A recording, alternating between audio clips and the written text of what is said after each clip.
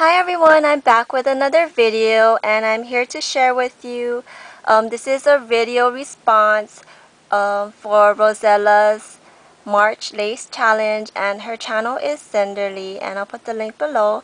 And the challenge for this month is to use lace on the projects. So what I did was I created this outer canvas, and it's one of those thin hardboard canvas pieces that you can get at any art store. And what I did was I distressed everything with gesso. I used the beautiful Prima Divine collection. I love this collection, it's so pretty. It's so shabby chic. And I used that burlappy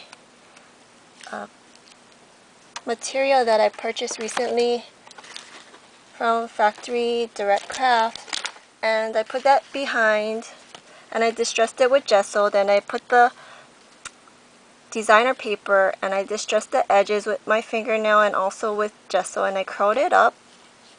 And there's a bunch of laces and fussy cut images, such as this image here, which I put crackle accents on. And this is an image that I punched out and I put in a bottle cap, and I put the gesso around the edges.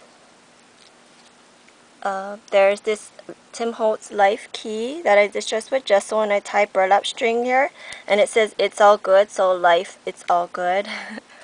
I like that, it's cute. And I used one of the doilies from the Factory Direct Craft haul that I just showed, and some bits of Prima Alison lace here, and this stretch here.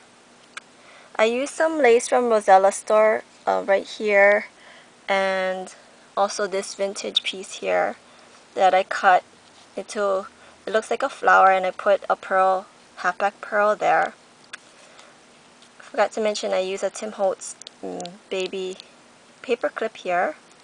I used some more of that burlap fabric and I put gesso on it.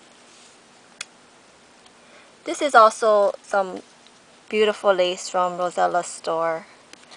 And I used a bunch of wild orchid craft roses, and I also distressed it with the gesso. This gorgeous image is from the collection.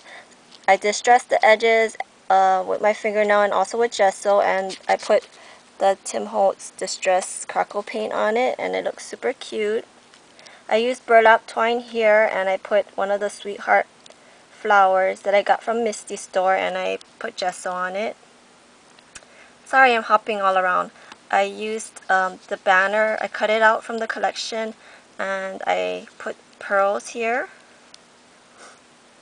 I cut this out from the collection and I distressed it. There's two lace up here that I bought from Jules, the jewel box. Hi Jules, this is super cute. I love this one. I think I'm using it like too fast. And then I put frosted lace stickles on this part of the image and more crackle accents on this whole big flower. This is a pearl spray that I got from Misty store. I used a bunch of rose buds from Wild Orchid Crafts that I distressed with gesso, as well as all these flowers here. This was actually a bigger flower, and I took off the bottom layer because it was too big. And then some more little rose buds and sweetheart flowers, and the little baby roses, and some pearl stamens. And then I tied the pearl string in knots, and then I just adhered it. So I used a bunch of lace and yummy texture on this project. I had a lot of fun creating it, and thanks for watching and have a great weekend. Bye.